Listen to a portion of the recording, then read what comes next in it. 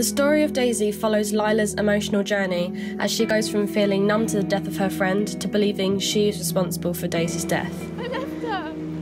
The focus of my report was about how to visually tell the story from Lila's perspective as she battles with her inner conflict, while also visually conveying the estranged relationship that she has with her mother. I did my research through watching films and TV shows featuring estranged family relationships and characters who deal with some mental conflict.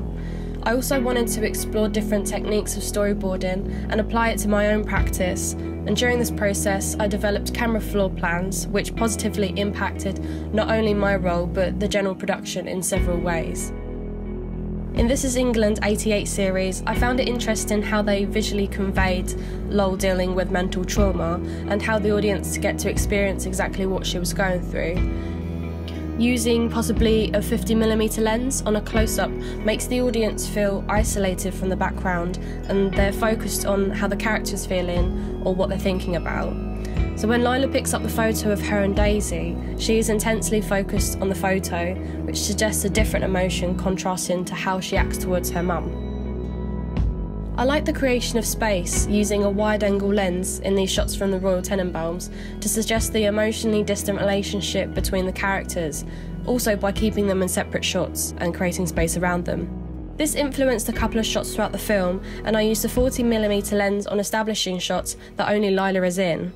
My intention of that was to convey Lila's isolation, feeling alone as she keeps her emotions bottled up. In this scene from Mummy Dearest, I looked at how this single extra shot over the shoulder of Christine's side centres the attention to Christine's perspective.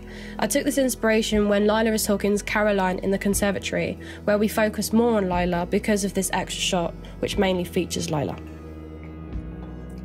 I used the method of storyboarding from my research, breaking down the scene into its key elements, which can then be helpful when thinking about what needs to be shown visually.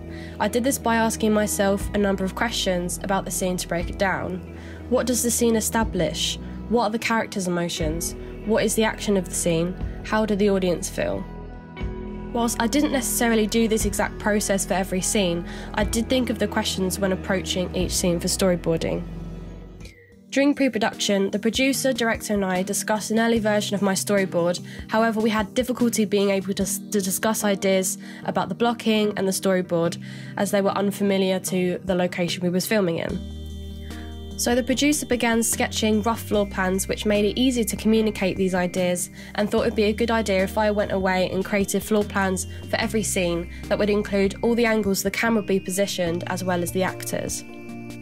This made it so much easier to communicate ideas and create a plan. Looking at the floor plans, it made it clear to see which angles are possible and how the setup is going to work, as we had to fit the equipment, lighting setup and cast in small rooms. Also, we split one house into two, so we had to make sure that we didn't plan to shoot where you could see another set. Once they were completed, I then created the storyboard based off of that, which helped me a lot when drawing it, and weirdly enough, the storyboards turned out to look very similar to the results.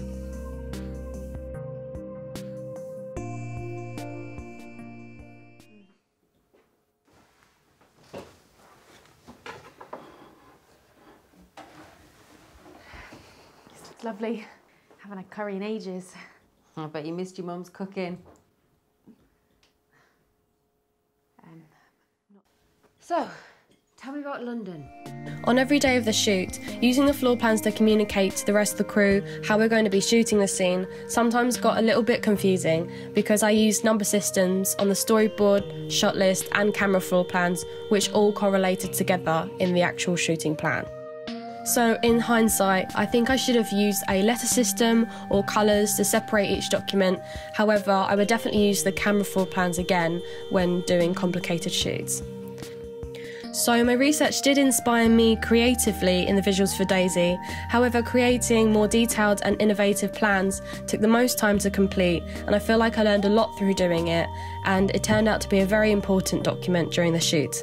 I believe it had a significant impact on the production, and in the final result, I'm happy with how the visuals turned out.